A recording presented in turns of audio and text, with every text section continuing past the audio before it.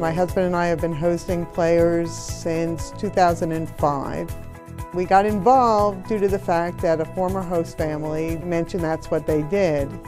And we spoke to them and got some information on what it entailed, and we both decided that we would be able to take some players and offer them room and board for the summer. The experience has been wonderful. I've been a baseball fan for a very long time, and this gives me a look at the game behind the scenes. And I would recommend it. It gets you a little closer to the game. For anyone who's either a season ticket holder or a fan of the game, I would certainly recommend it.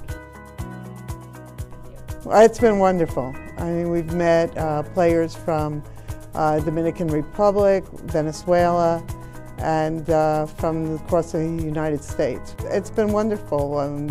Players, all different walks of life, so it's been interesting. They bring a different experience to you, so we get to learn about them, their backgrounds. Some are college graduates, some aren't. Some have been playing baseball since they were very young. It's just been wonderful to have the boys around. We still keep in touch. We text, we use social media, we go down to spring training, we meet up with them, we travel in the summer to see where they're playing. So most of the boys, even those that have left the system, we still keep in touch with.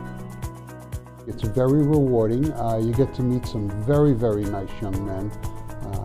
I can't think of one player I've had in my house that hasn't been of good character. My favorite part about being a host family is just the experience of meeting these wonderful young men that have hope in their eyes and the dream of making it to the show.